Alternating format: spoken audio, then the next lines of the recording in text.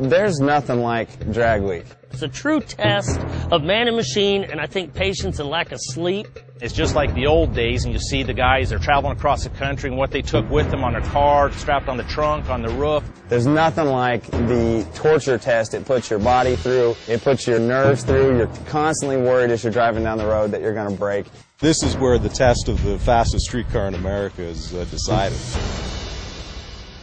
This is the biggest drag week ever, 177 cars. Let's get to racing, running.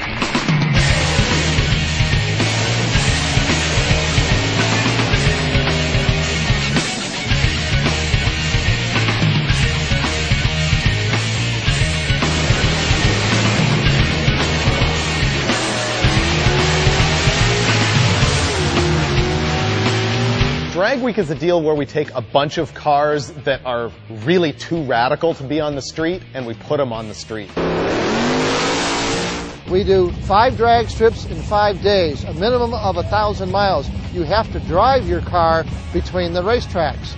You are not allowed to put the car on a trailer and take it. This has to be a streetable car. That means headlights, that means windshield wipers, a horn, and so on. And the whole objective is to see who has the fastest street legal car in the U.S., so that's what we do. Hot Rod's been involved in fastest streetcar racing since the early 90s, and we had a bunch of events, but really nothing proved that the cars were streetable. And then some guys came up with events called True Street, where the cars had to drive 30 miles, and okay, almost anything can drive 30 miles. We wanted to come up with the most hardcore test anywhere of what's really streetable and really fast.